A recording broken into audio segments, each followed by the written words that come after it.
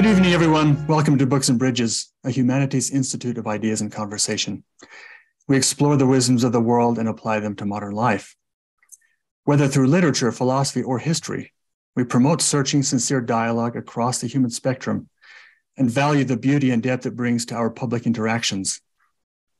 As a community of learners, we cultivate in each other the aspiration toward truth, goodness, and beauty. Tonight, we examine the universe within and the universe without, and ponder the connection between the two, how our values, presumptions, sensibilities, and expectations create the frame of possibilities for existence.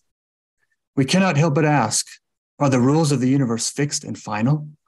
Is human progress moving towards some endpoint where we all stop and rest? Or is the universe a radical adventure of ceaseless and open activity that does not and cannot culminate in anything ultimate? The answers we choose do matter. They shape our course, even if they can't be universalized. The philosopher and psychologist William James wrestled with these questions for more than a century, and the implications have both inspired and unsettled us ever since. Here to point us to greater light is our friend and guest, Charles Randall Paul. Dr. Paul received a BS in social psychology from Brigham Young University and an MBA from Harvard. After a short career as a commercial real estate developer, he received a PhD from the Committee on Social Thought at the University of Chicago, writing a dissertation on methods for contesting irresolvable ideological conflicts. Paul is the founder and president of the Foundation for Religious Diplomacy that aims to build trust and goodwill between religious critics and rivals. He has produced a documentary film on religious rivalry in America. Paul has also lectured and organized heart and mind conversations in Europe, Russia, the Middle East, Southeast Asia, and China. So, Dr. Paul, I turn the time over to you. You and I may have a little bit of back and forth conversation during your presentation, but for the most part, you'll present for about 30, 40 minutes, and then after that, everyone can submit questions through Q&A. So take it from here. Thank you very much. It's really a delight to have this invitation from you, my friend. I'm going to launch right into this book report. The book we're going to be discussing tonight is called A Pluralistic Universe. It was the last lecture that William James gave before he died. He went to Oxford and gave a lecture on the state of philosophy, in which he put forth, if you will, a summation of his entire life's conclusions in a very short few lectures. So I would admonish anyone who's interested in the thought of William James to buy this book, including get the one that is called the 1996 version, Bison Books. It includes 3 appendices that James put at the end of his lectures that are crucial to, I think, understanding some of the things he was saying about the reality he was trying to express as plural. As I begin, I want to say that Mark Twain's wife, in trying to cure his profanity, resorted to the tactic of imitation. And Twain replied, "You have the words, my dear, but not the tune." I want today to, if anything, inspire my listeners to some sense of the tunes that William James had in his thought. He was perhaps the most eloquent philosopher of his time in trying to speak to the common people, educated folks, but he was out on the circuit as a modern intellectual trying to influence thinkers in his society, because he felt that in his deepest experience, we'll be talking about, philosophy should have legs in the lives of common folks, or it wasn't worth doing. And I think as you read this book, there'll be points where you're going to find it gets a little dense because you're not so familiar with the history of philosophy yourself that he was addressing. But if you plod through them, dig through Leviticus, but don't miss Genesis. Go through the parts of Isaiah that you can't get, pass over them, but go to the gems. Read Job, read Amos if you can't dig through the other stuff. In other words, this text is very rich, and I want to encourage you, I hope tonight, to try to dive into it, not just listen to me gab for an hour. I am so enthusiastic about William James and his thought. He's deeply influenced me. I'm almost feeling like a crazy man who should be on the corner of your town with this book in my hand saying, read it, the end is coming, read it before it's too late. A pluralistic God is going to save the world, not the old classic one that was stuck forever on a throne someplace distant from us. Yeah. So if you feel that evangelism in me, it was certainly part of James. He would applaud it because he felt the pragmatic reality of philosophy had been so lost over the years in what he called mere intellectualism or rationalism. He was trying in his work and everything he did to say, hey, there is no difference that makes no difference. And so everything that I'm trying to say should make a difference in your life that's positive. If it doesn't, chuck it and don't listen to me. And so I would hope the same tone or tune would come through tonight. I want to then give you some background, first of all, on William James. He died, as I said, I think in 1910. He lived during the Civil War, was a young man, could not go into the war because he was sick, always regretted that, felt like his brother had really lived life by going, as he said, where the bullets whistled by his ears. This will give you a sense of William James. He felt he was a wimp, and compared to those who had really gone there. On the other hand, he lived no wimpy life. He was a deeply depressed guy. He had what we might call today clinical depressions at times. And everything I think he writes faces the reality of a life that was causing him grief and how he would respond to that grief. There was one moment in his life where he was in France, where he was educated by his father had taken the family. Henry James is his brother, and Alice was his. Long story short, they're a very accomplished family. He took them to Europe a lot. And at one point, when James was in his formative years, he went to an asylum in France, and he came on a floor where he saw a man in the corner, partly naked, hovelled down and stinking and just staring off. And as James looked at him, he had what might be called a psychic experience himself. A psychological tremor went through him. He saw himself as possibly that man.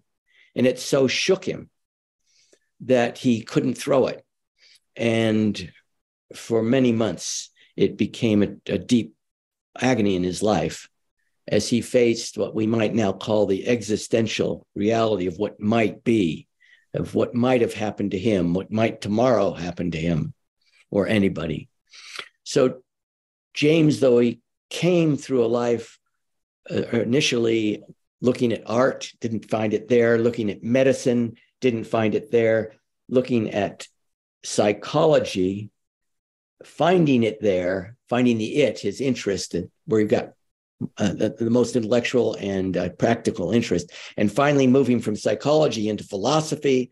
And toward the end of his life, the philosophy of religion became his most interesting aspect as he visited his own beliefs about what might be beyond the mechanistic world that a lot of his friends believed in, right? Of just atoms bumping into atoms in a purposeless universe that would come from nothing and end up going away. So I want to give that background of the man who ended up living a very interesting and powerfully intellectual life, but who was also a very strong feeler of that life, and that pervades all his psychology and his philosophy. I put together a couple of things here for background, and I'll just read them for a minute. The 19th century was a crisis in foundationalisms and authorities and certainties that led to the 20th century explosion in contests for superiority in arts and sciences and ethics and culture. We had World War I and II, and all sorts of conflicts that continued. While most of our listeners will not know the history very well, it is important to grasp that William James' philosophy of pragmatism was an effort first launched by Charles Peirce, a friend of James, to continue intelligible and communication across different metaphysical positions, to avoid wild anarchy of thought and culture on the one hand, and balkanization into incommensurate philosophical or aesthetic camps on the other. The early 1900s was a very fast-moving time, not unlike our own time. Things were really moving fast, and well, I'll just continue onward here. Peirce introduced William James to think about a practical method for engaging in the contest over irreconcilable philosophical, idealistic, and religious conflicts that had real-world ramifications. James did not become a metaphysical pragmatist like Peirce, who was a monist, but attempted to explain how pragmatism provided a way of communication about truth and purpose between parties with no common metaphysical or epistemological or religious foundation that they shared. They could look together at purposes they wanted to achieve and compare the effectiveness of their methods for achieving those purposes. In this, they were alike. So William James, as a philosopher, was not out trying to find the metaphysical final truth like so many other philosophers. He had already faced what he concluded was the impossibility of achieving a consensus on whatever the truth was, and saw that what he could provide was a method for engaging the continual contestation over what truth was and where it might lead us. And he did that by saying, essentially, what really matters to most human beings is the purposes they're trying to accomplish, the desires and purposes they're trying to accomplish. And for him, therefore, truth could best be determined ex post facto by saying, did you accomplish the purpose you were trying to accomplish? And so for him, the pragmatic way was a method of eliciting from people what they found their deepest ideals were, what their deepest purposes were, and whether they were finding ways of accomplishing those effectively in the world. That was what his philosophy was trying to do. It was not getting at truth, but allowing people to engage over these questions with this idea that truth was a pragmatic working out of accomplishing goals that you deeply came to desire. If I may chime in real fast. Yeah, go ahead. Did he propose any kind of metric by which a successful accomplishment of one's religious aims could be measured? He would say that there is no. He would be very congenial with René Girard's idea of the interdividual. There is no radical, separate person or individual that could have any kind of intelligible existence without others to create a social environment. Therefore, to say that you are not part of an organized religion is almost to say, like, you're not part of an organized humanity. What are you? You have a common group of people that try to find out what they might believe together, and they say, let's drive down the road on the right. Okay, that's our religion. We're going to drive down the road on the right. In other words, for him, the question is not whether you have goals. Everyone has goals. The question is whether or not you have them alone. No, everyone has them in groups. And so then the question becomes for him always, well, what are your highest ideals? What are your highest ideals? I want you to tell me, it's interesting that you drive on the right, but do you stop for people who are in trouble on the road? And if so, why? Or are you trying to develop cars that fly instead of just driving? I want to know what your group finds as the most high, inspiring, motivating purpose. And then he would compare groups and say, that's their religion. It's what drives them or their common purpose. And so, yes, to answer your question, he would say, are they getting the job done? Are they accomplishing their purposes? And we could talk about various religions and how that really would interplay with the adherents of that religion. And that would be always a practical question to ask them. How's it going? Right? And ask them as a group. So I hope that was a useful way. So it could be susceptible to progress, to a kind of progressive narrative where the accomplishment could be in development, yes, you're pushing progress of being one of my points that we're going to make later, but I'll make it now because I'd rather have a conversation with you anyhow than go through a script. One of the keys to radical pluralism is the idea.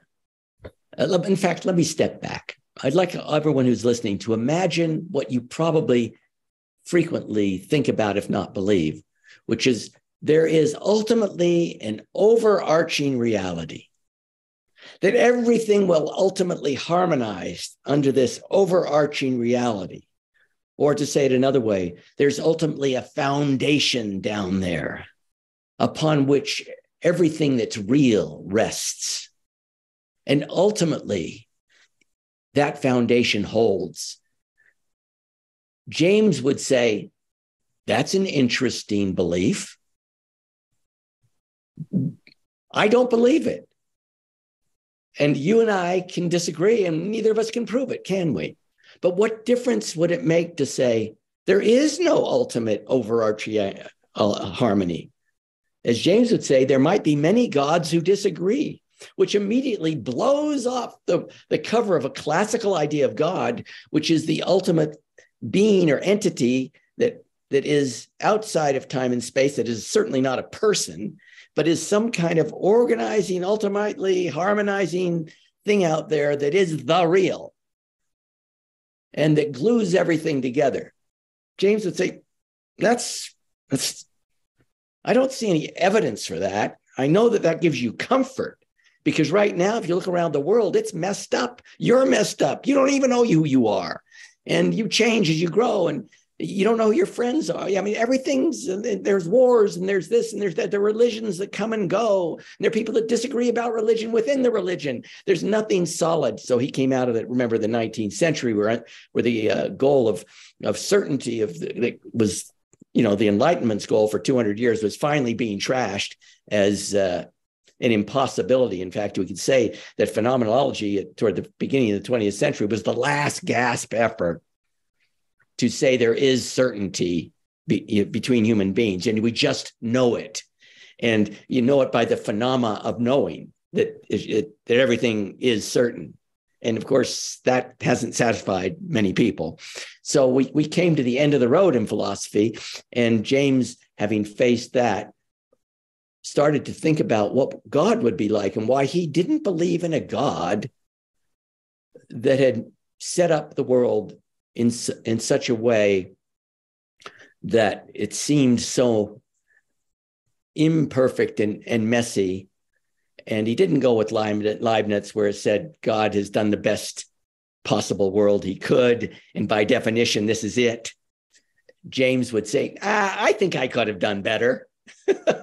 Giving me time, giving you time, giving us time. In other words, he was radically, if you will, impious for the classical God, but radically, and here's important, pious for a God who was less than fully perfect, but was doing the best job he could to enlist us all as helpers in improving the universes that are out there that God's involved with.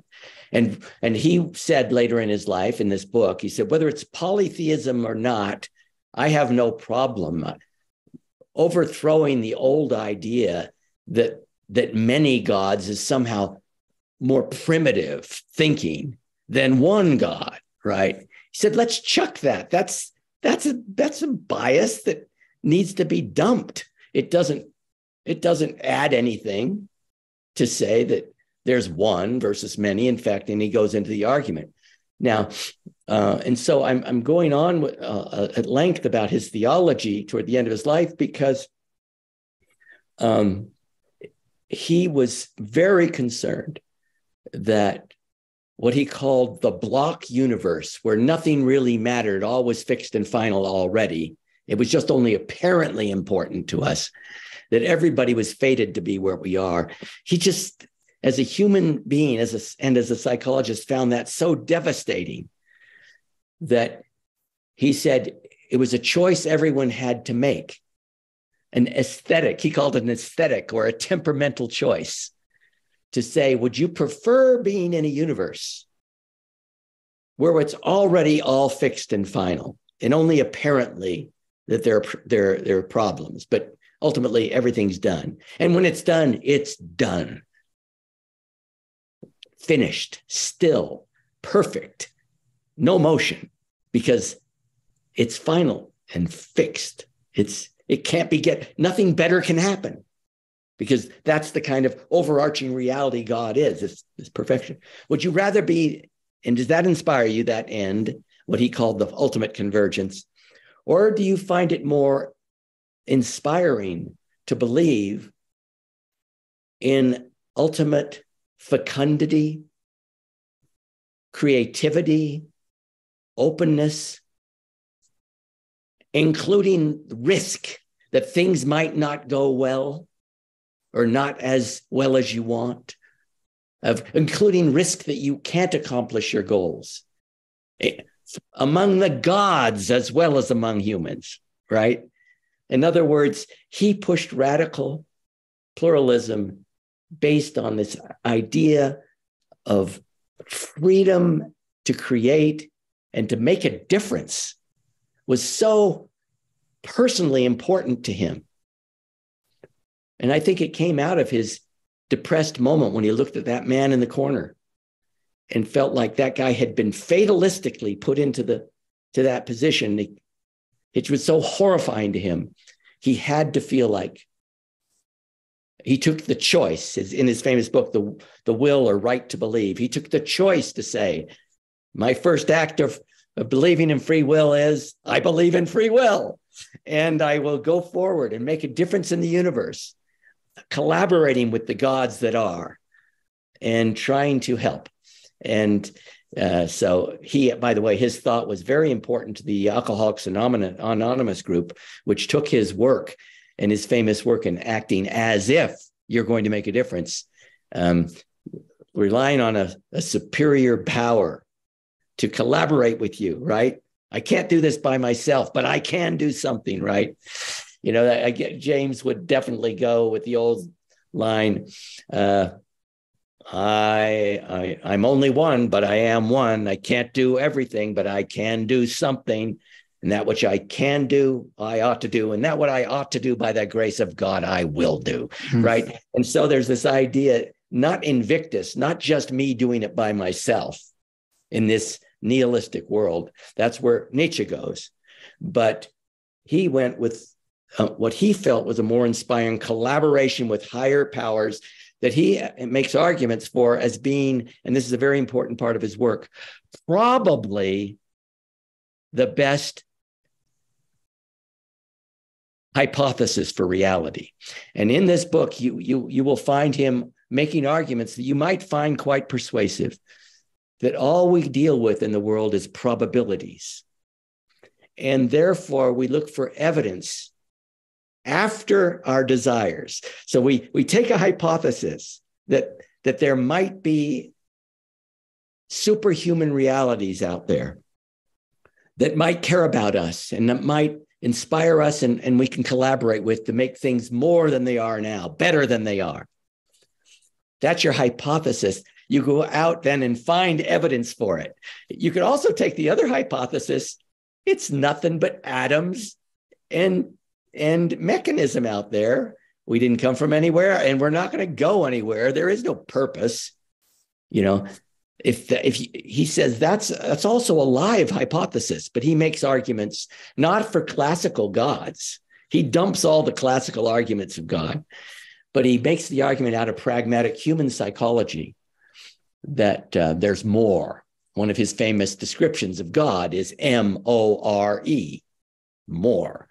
And he will be, I think, compel all his readers to at least admit that there is both a rational and an empirical impetus to strongly believe in more, right? In more than you know, in more than you've experienced. And as many people today in the society we're in the West at least, to believe in what they call the anthropic principle, that if we are humans on this earth, there is probably many, many other Earths that, in given enough time, which apparently the universe has had billions and billions of years, to do it here. Well, why not elsewhere? James would say, yes, that's exactly correct, but not exactly as it happened here. In other words, for him, this is very important for you to understand. His radical empiricism was based on the idea of experience itself being the prime unit of reality. And experience would include thought, feeling, anything that happens is experience. And they're there by an experient, by an entity experiencing, right? And that allowed for us to always be open to the possibilities of more revelations from scientific methods or other methods than we currently have now. We will always experience more. That's common sense, right? You know that as a human being, you're always experiencing more. And so he was a perspectivalist in the sense that, and a pluralistic perspectivalist, which is common to most of us. Most of us, understandably, pluralistic perspectivalists. We know our kids don't have the same perspective we do. We have a different perspective at age 65 than we did at 13. We get that. But he was more than a perspectivalist. In his radical pluralism, he believed that there might be different kinds of discontinuous reality. Imagine, in other words, a universe where gravity went backwards, where there were entities that were not at all humanoid, but that were intelligent in some fashion, that everything we take for uniform and granted in science is itself merely an observation of continual repetition that can't be proved to exist every place else. And so that's why he was such a radical pluralist. he would allow for the possibility of there being different universes where different laws, if you will, or different formations than anything we would recognize here exist. I just want to put that in your thought to realize how radical he went. When he talked about different gods and different orders, he was really meaning that we can't put a lid on any imaginable or unimagined reality that could be experienced by some entity. His only thing, his only limit term was, if it couldn't be experienced, it wasn't real, right? You remember, you can experience your imagination. We have a few questions from John Gardner and then one from Dan Witherspoon. Let me just start with Dan. Dan asks you to please ground these big ideas in concrete examples. I'll get to John's questions after that. Okay. Dan, thanks for asking the pragmatic philosopher's question. What difference does this make in concrete reality for you? And you would have to say, I'm projecting psychologically from me to other people. When I say what I'm saying, I project that what difference it's made to me is in the problem of evil and suffering that I was unable to face when I grew up. I just had no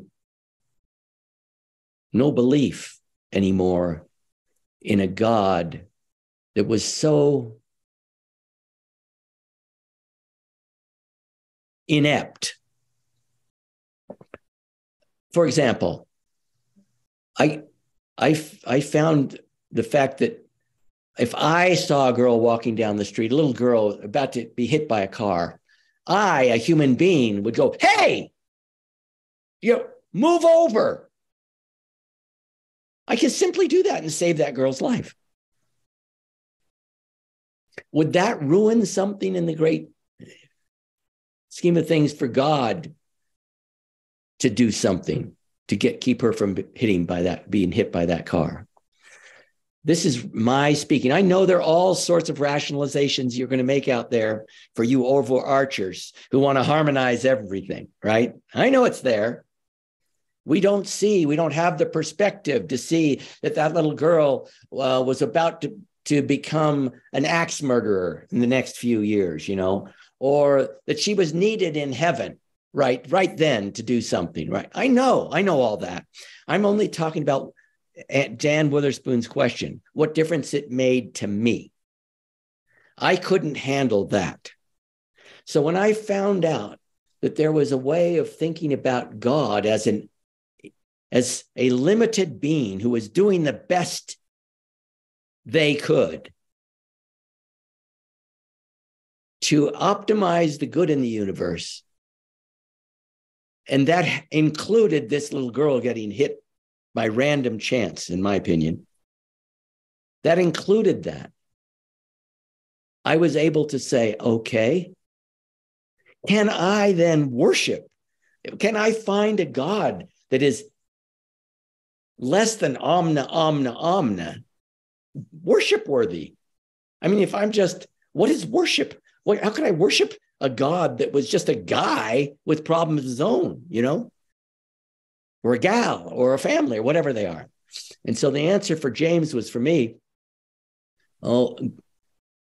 this God was infusing humans with a desire to take part, to shout for the little girl to move over if we could, to do our part to improve what God could not improve himself. And that made sense to me. It brought me back to, as James later says in this one of his final comments, he says that a God like this actually allows us to understand love as something that is is so complex that it can never be fully explained, and that motivates us to do the good we can, even though it is inadequate to the good we desire. So it makes God, for me, worship worthy in that I can emulate the desire of a divine group of beings or superhumans who are desiring to make the universe a place more loving and enjoyable and creatively interesting for its inhabitants, and hurting as few of them as possible in the process. And I bring that up now to say one of James's famous lines was, "No good deed," and he would include, including by the gods, "can be judged in advance. It can only be judged after you have weighed the cries and moans of the wounded in its wake." He had this idea of what you might call a tragicomic view of the universe or the universes, that trade-offs were real, that ultimate harmonization was not something to count on. It was what we're trying to do is ameliorate. He says he was an ameliorist. He was trying to make things better, feeling that could never be perfect, because in a pluralistic world, there would be conflict over what the perfect is. This is crucial to understand. It's so hard for us to come at this idea because we have this idea of an overarching single morality that some law of the universe has set for the gods, or some group of gods have set for the universe.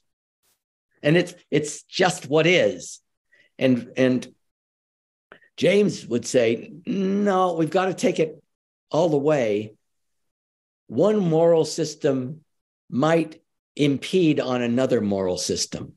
One set of priorities, everyone should play the piano, might impede on the priority of everyone should play soccer. And so this is what radical pluralism does in the moral and ethical context. It creates only an ameliorist effort where, yes, some will win and some will lose. And the only thing you can do is try to optimize it. It's in a little sense, it's utilitarian, but he misses on he doesn't buy out on a utilitarian totally, because he believes that you can actually argue over what the good is. And Mandy, does that imply a creation that is still underway, that is very much in question, in which we have a role to participate in?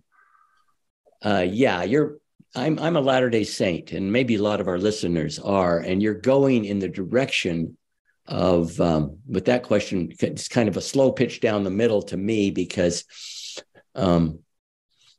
I think the idea in the Mormon tradition, or the tradition of the Church of Jesus Christ of Latter-day Saints, melds very well with James's idea of an unfolding reality.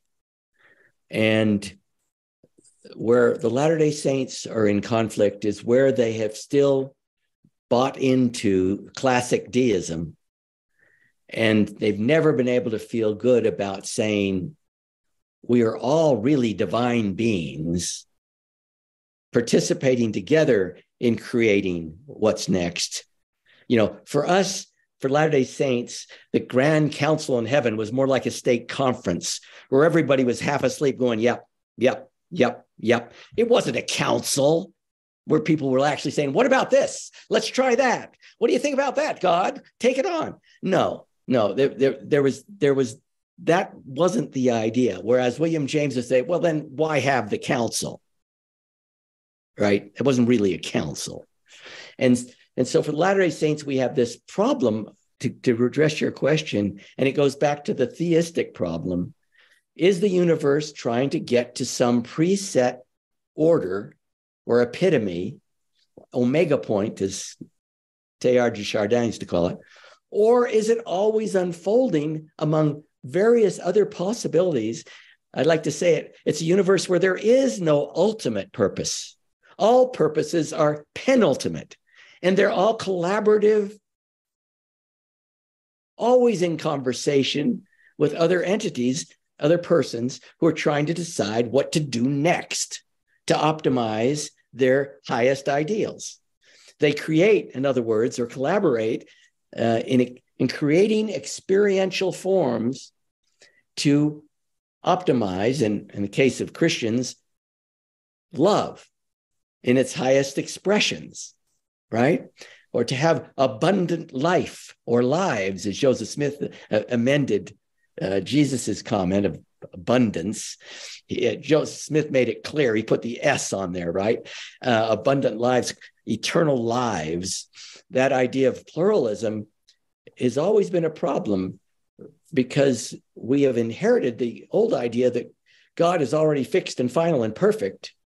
And we're all trying to be like that, which is fixed and final and perfect. We're trying to correspond with that reality instead of, no, God is really a God of collaborative progress, continual creativity, new worlds without end, maybe not like this one, with different gravities, even different moral possibilities, different bodily forms for intelligences that could want to experience new and different things. Why 5 fingers? Why are 5 fingers the best that eternity has produced, right? Have you ever thought about that? Is this body in which God appeared for Latter-day Saints, or for Christians, Jesus appeared, is this resurrected body going to be forever 5 fingers? Maybe an appendix not there anymore, who knows? When you start thinking about what the purposes of an open, eternal existence would be, boredom becomes the problem. The block universe that drove William James crazy becomes the problem. Most people will go, well, I'd like a little new music going on. I'd like something happening other than just being blissfully, singularly finished. And Randy, this leads to a question that John Gardner asks, and you've answered it in part at least. He asked, did James have a sense of a universe in which there is an ultimate order or beautiful complexity under which a consortium of deities contributed in a supernatural or transcendent way? He would say, yes, that's all possible. In fact, in his mind, what you just described is probable, but it's not sure. It's just one possibility. And he says the monistic possibility of convergence is also possible. In other words, he might be wrong. So he allows that, but he tries to convince everyone that the monistic possibility is incoherent, irrational, even though it claims to be the most rational, and psychologically completely devastating. And so, go with this exciting possibility of openness and the possibility of actually some form of existence beyond this life, a continuing of subjective, what he calls immortality. To him, to go back to Dan Witherspoon's argument, for most human beings, he thinks the argument of a continued subjective reality of continuation after this life actually inspires us to live this life well, to improve things so that we can be better in the next round, right? Rather than to say it's all over now at the end of life, which many people find inspiring because they say, this is it, make the best of it, right? And James understood both arguments.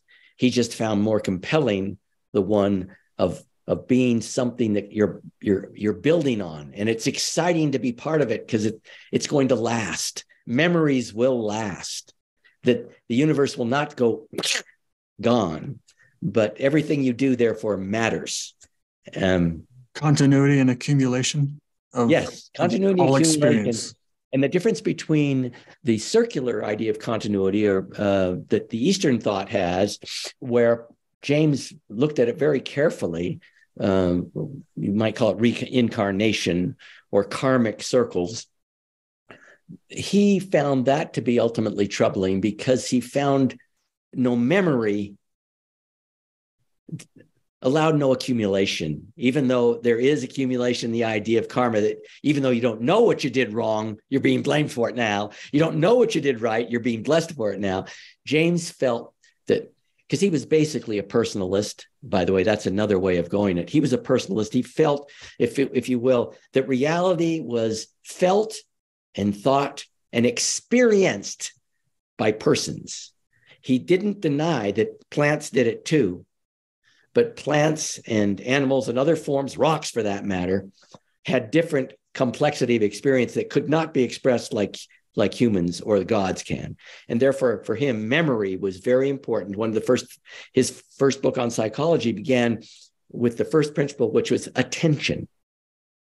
First principle of psychology for him was attention. To what does the attendee give attention? Out of all the phenomena possible around him, why do you pay attention to the door that just opened and not the fact that there might be a God, or what, his whole idea was it's at the social psychological level where experience happens that matters most to humans. And he was again talking about religions of humans, psychology of humans, philosophy of humans. There might be one for ants and there might be one for gods that are different or whatever. But he loved the idea that there was a continuity, both upward and downward, that somehow we could understand a little. We're all for him, we're all nested. Whitehead used his ideas. Whitehead loved James, by the way. He felt he was a very profound thinker. Whitehead's idea of nested realities or nested entities. Your kidney is nested within you. The subatomic particles are nested within atoms. There are levels of complexity or reality that all might have their own form of, if you will, consciousness. But the idea of an overall consciousness or the total consciousness being better than individual consciousnesses was for him unprovable and psychologically unsatisfying. To say that somehow to have a total consciousness was better than having a particular consciousness, he would not put the word better there. He would just say it's different. And therefore, to use his terms, there was no absolute total or all. All itself was always, every instant, being changed and increased. And another way of saying it is, in the argument between the one and the many always wins for James, because all is merely another piece of the many, right? The concept of all is what he would have called a limit term that we can't actually understand it if it's beyond anything that exists. All that exists is all experience, and that's merely a totality of experiences, which means it's a big experience, right? If you're God and you understand and experience all, well, that's just another one of your experiences, right? And so this allows God to be part of this unfolding consciousness. He didn't know whether he liked Fechner's idea of levels of consciousness where the ones below weren't aware of being a part of the ones above. James' famous line in this book is, we might be like dogs and cats walking around in God's library, right? We can't read the books. We can see what's going on in there, but only as a dog and a cat. But God knows is more conscious of what we're doing. And he says, but for him, that didn't matter. That didn't change his world. Having that idea, if there was no connection, if I as a dog and cat couldn't make any difference to God, then God became an immaterial limit term that had no active force in my life. So I had to the consciousnesses had to be somehow connected, and a feeling that we were relating to each other enough to make a difference. And that difference depended on what we desired to accomplish in the world, what we thought was our ideal good. And so we're back in this circle. James was a teleologist, meaning what do you desire to do? What is your purpose? How does that then rationally connect with a plan of empirical action, right? And the truth is, do your purposes actually get accomplished by your actions? That's what reality is. It's ongoing. That's always ongoing. Wherever you are, that's reality. Actions are real as long as they happen. And part of the action, thought, by the way, it's feeling. So don't get, remember, radical empiricism is all experiences. Let's move to a question from Jay Griffith. He says, I came to this idea of God doing the best they can from my own experience and reasoning. I'm delighted that someone of James's caliber thought this through and came to a similar conclusion. One time when I expressed this to a friend, they replied that it reflects a compassionate and merciful view I hold for myself. How would you and James frame this idea in Jesus' expression of the two great commandments, which is really three, including self, and seeing the divine in each other as we evolve? I think William James would, he said he was religiously unmusical. He never joined a church, but his father was a Swedenborgian, a very strong Christian, and it influenced James' thought, of course, deeply. Christianity did. And since I already mentioned, he influenced both Whitehead and Hartshorne in the idea that the loving desire seemed to be the highest thing that he felt in his life. And that was, he felt Jesus would go along with that, right? And so I think we push back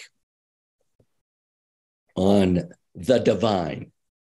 He found that the divine was a cop-out, right? Why not the divines? And what do you mean by divines? And so he would start with, okay, let's talk about love. That seems to be important to you, right? In other words, whether or not the ideal of love comes from a book you read or whatever, what are you going to do with love? What are you going to accomplish with it? What are your goals? And who are you going to collaborate with to get those goals done? If love for you means having children and taking care of them, who are you going to get to marry you, right? Or at least these days have children with you, or maybe put in a test tube. I don't know. We could go in all sorts of directions with modern science, but I'll just say that James always would go back to what's your prime ideal, what's your prime purpose, how do you want to accomplish it? And then he'd go back and say, well, a person who wanted to accomplish love of brothers and sisters in the world and people outside your tribe even, that person being Jesus Christ, a Messiah person, who then said, you should love your neighbors as a commandment that's just like loving God. If to you, the idea of the highest is to love this perfect being, or in his case, maybe the being who has covenanted to save you or your people, because he came out of a Jewish background, remember. His father in heaven was at that, to the people around him, that was, I won't go into a lot of theological detail because we only got a few minutes left, but I will just say that James would look at what Jesus did pragmatically with his desire to make love of others and of God and of himself effective in the world. What did Jesus do? What did he do? What were his actions? Well, we saw a lot of what he's done in the gospel texts. I think Paul both helped and screwed that up a lot in conceptualizing and theologically putting Jesus's actions into a framework that we could talk about how those differences made a difference, and very big difference in the way classical theology in Christianity came down, and where I think Joseph Smith finally corrected a lot of it. And we are in the process now in the world of a lot of thinkers who are doing process thought, and the idea of an open universe are also correcting something that I think allows love to be real and not just an apparent thing. Love means there has to be something other than love that's real. It means there has to be choice and freedom for love to be real. If you put love of God, of men, or of yourself as a high ideal, the conditions of a block universe fall completely apart. You have to have risk. You have to have the possibility of not being loved. Even by God, you have to have the possibility of him loving you less and you putting up with it and saying, I still love you. In other words, you're in a world that is always creatively moving, and love is the action of trying to ameliorate things for yourself and others in this collaboration with divine beings, not the divine. There might be divine beings out there who have universes where love is not the optimum solve for, right? That would be pure James. He would say, of course. In fact, we could say in the Latter-day Saint idiom, well, even in the presence of the most loving God in the universe, we had a war in heaven. He couldn't convince us that this was the ultimate value. A lot of us said, no, not love. And we can think about that. What would the story of the war in heaven be told by the third part who didn't go along? It certainly wouldn't be the story we have in our scriptures. They would have their tale. And I think Milton does a great job of trying to tell it a little bit in Paradise Lost. But boy, this has been a great ramble. And it's fascinating. We have a few more questions to get through, if you don't mind. Oh, I'll go on as long as they want to continue. We can go about 10 more minutes. So Kate Jones-Beggs asks, know you not that ye are gods? John 10:34, she cites. The Hindu tradition acknowledges different forms and representations of the divine, all understood in their relation to the supreme being, Brahman, many gods, and one. Addressing the idea of one eternal round, if experience itself is the prime unit of reality, then the divine can only experience life through the expression of the individual. If resurrection in Christ is a now experience rather than a kingdom to come, what is our work now? I need to unpack that. I really want to, dear listener, who asked that question? I can read it again. I think this is the key. This is the last sentence. If experience itself is the prime unit of reality, then the divine can only experience life through the expression of the individual. If resurrection in Christ is a now experience rather than a kingdom to come, what is our work now?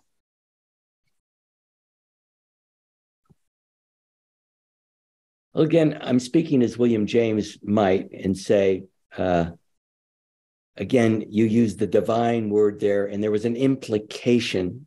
I'm not saying what you believe, but there was an implication of there being an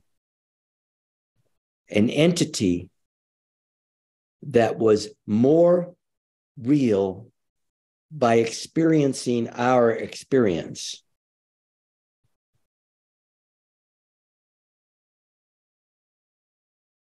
And I am going to interpret that to say you don't believe, and it's only a question, in an entity that is having his or her own experience separate from our collective experiences, and that experience is always open for that entity. Or if it's a nested program, that entity might be also being experienced by other gods above that entity in an infinite situation, which is almost impossible for us to even conceive of having multiple consciousness, right? Of having the experience at the same time of billions of people and your own experience, swatting your dog in your kitchen while you're experiencing gazillions of other people. I think at this point, it blows our capacity to say, if that's the kind of God we think is God, then it's only conceivable as a limit term. We can't get that because we experience as James would say, in a stream of consciousness of little tiny pieces of experience, right? And that's reality. It's always experienced in little tiny pieces of motion. There is no present. There's always just this motion. And so all I can tell you there is, I think James would come back and say that what he finds inspiring is not that a being is experiencing my experience, but that being loves me. Even if he isn't experiencing my experience, he cares about me and wants me to somehow thrive in this universe of love.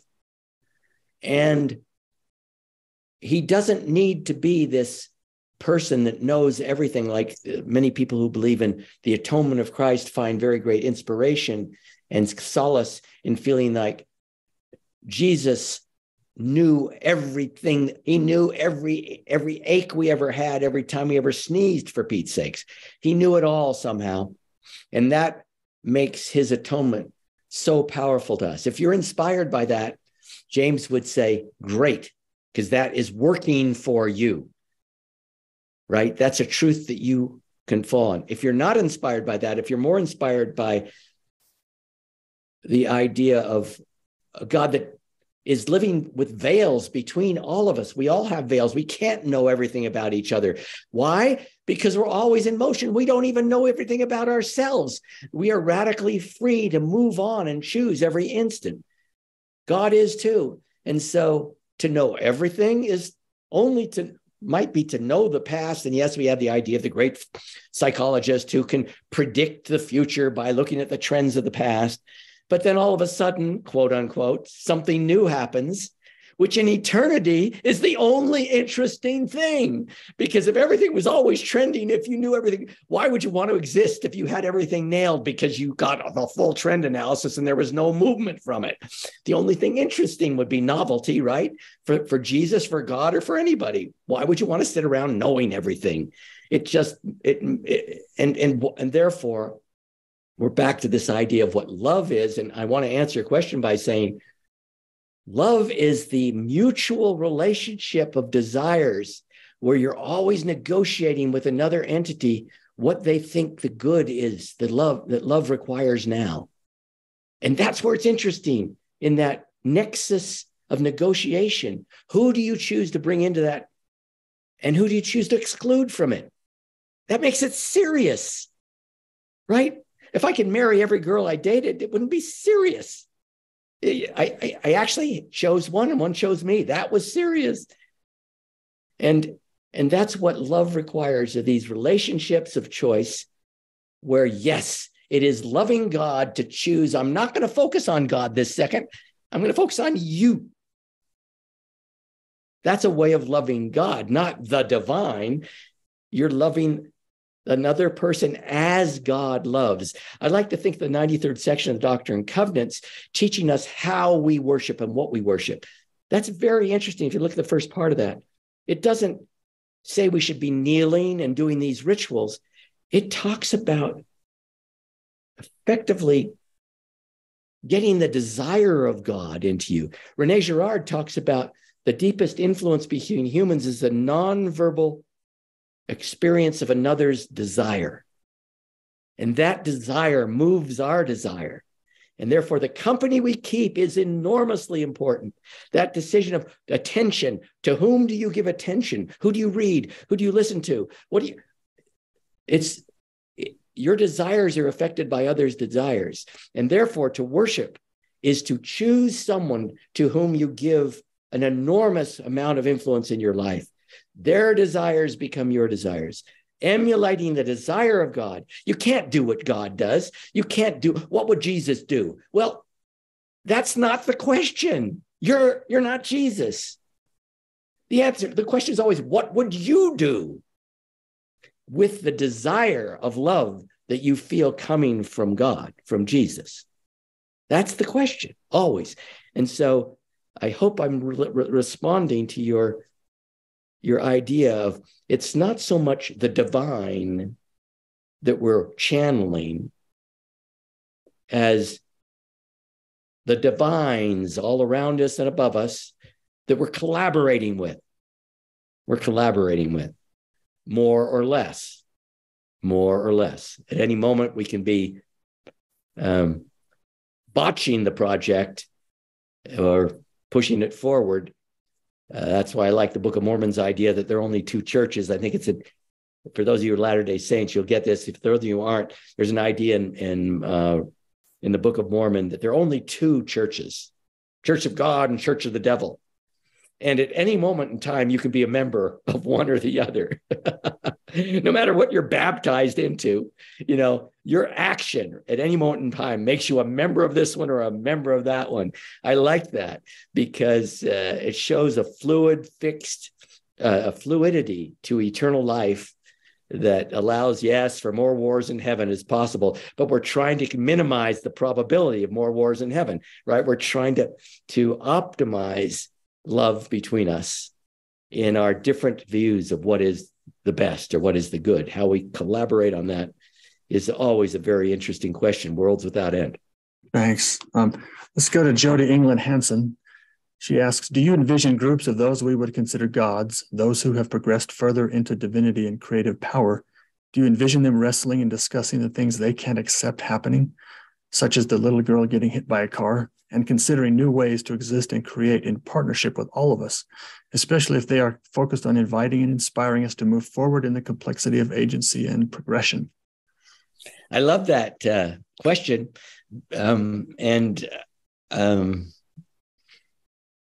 With many of you are going to come away, I fear, with the feeling of my utter impiety and my utter arrogance and all that stuff. I can only tell you that I worship a God that I love and that loves me and you. And I come away with William James and others with such deep, profound feelings of love for the world we're in and the calls that we feel in ourselves intuitively. We call it the Spirit of Christ among Latter-day Saints. This is real for me.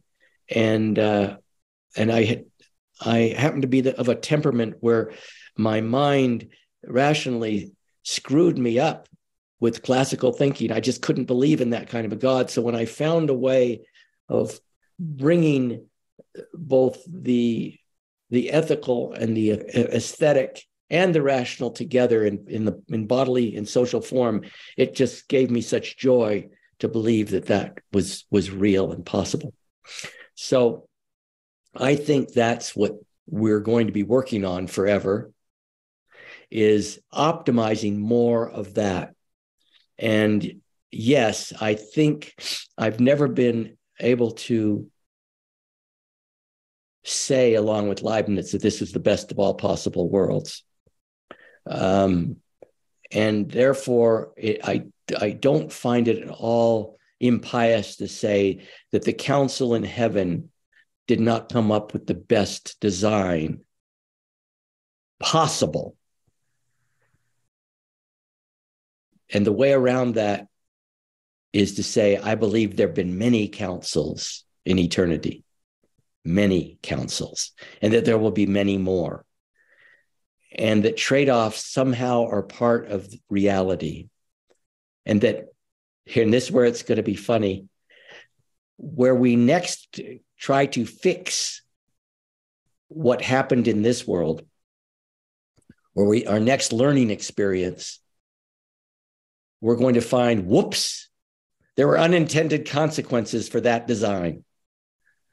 And it didn't get accomplished all that we thought we would. And therefore, there were real losses, real experiences of loss and pain. Remember William James' famous line, you can't judge any good deed, any good purpose, except ex post facto, by weighing the cries and moans of the wounded in its wake. He would say that's God's problem too, or the council of the gods, or whatever. In other words, there is no final fix where everybody can have the experience of love without a downside if love is the optimizing thing. And that goes to the ideas of freedom and how much you intervene in the design, right? And so when we're together in the council next time, if I get there, maybe I'll be down in the terrestrial world fiddling around. But when you're there next, remember, Randall Paul told you that there might be, even for the gods, unintended consequences of their next cool design. But make love, as long as you're in our universe and we're optimizing love and with our gods, where there might be others, you might hop out and find that there is actually a higher telos to what we call love. And if that's the case, you might actually impress a lot of us to leave and try something else. But so far in eternity, as James might have written, his whole philosophy might have been titled "So Far." So far, this seems to be the optimum for what we're working on, and I would argue that is a pragmatic way in the world today. You could look at both Eastern and Western thought, and Eastern thought ended up really going from, I think, a radical, amoral, if you will, reality toward an idea of compassion, an active compassion. They didn't call it love. You don't want to be attached to anything too much, but darn it, they came up finally with the idea of the bodhisattva, the person who would reject nirvana, reject the convergence, come back and help those poor souls. Well, that idea comes back. There's an active idea. I call it love, that even the Eastern mode of thought has adopted in this world today. And I think even nihilists, my atheistic friends, who would reject probably any idea of inner intuition that came from outside, would say we've evolved, at least, to feel like something like altruistic love is a very high value for the species, right? And so we have with that the problem of who gets the most of it. You're raised in families where you're being abused by your parents. You're raised in societies where you're being abused by the culture. What do we do? Well, James would say, let's dig in. Let's dig in. Don't try to solve it all. Find where your desires are, your purposes are, align with others, and then act and make some difference. And if it helps you to feel like you're doing that in concert with some greater or broader, more expansive beings that care about you and are helping you and you're helping them, then so be it. That's your religious impetus. If you don't need that and you're doing a lot, then okay. But love, darn it. Go out and act in love. Don't pretend that it doesn't matter. Well, thank you, Dr. Paul. I think we should conclude there. I think all of us are teeming with ideas and feelings and emotions and broad vistas of different ways to experience life. And I know for one thing, I'm going to go read this book in its entirety and the varieties of religious experience for sure. Do you think those can be read in tandem? Should be. If you're going to do it, they could be done in tandem. Yes, you would find his first work was the varieties. His last, when I say first, and when he became a philosopher of religion, he went into the experience of people, right? It's the varieties of religious experience on purpose. And you'll find that book, people criticize it because it doesn't focus on doctrines. It doesn't focus on religions or social groups, which are so much part of religion. He focuses on personal experiences, but that's what he does. That's where he has his interest. And so, yes, you could read that and it would be a very rich book. You'd love it. It's a slog. It's a delicious slog, but it's a real slog. You could read A Pluralistic Universe in one sitting. If you know philosophy as you do, you could do it. You could read it in a few hours. Of the rise of religious experience, you got to read his footnotes. I mean, you can't. These are books. In both books, if you don't read the footnotes, you're missing a lot too. So this is not a casual read, but I don't want to scare you away from it.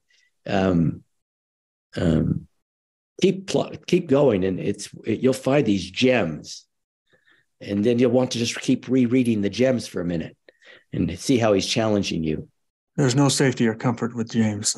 I don't seek that. Well, if you like adventure, remember that's his personality, right? He wanted the bullets whizzing by his head. Well, there were many questions that were not able to be answered explicitly, but I think you actually covered their questions. And there were many expressions of thanks as well from everyone. So let's conclude there.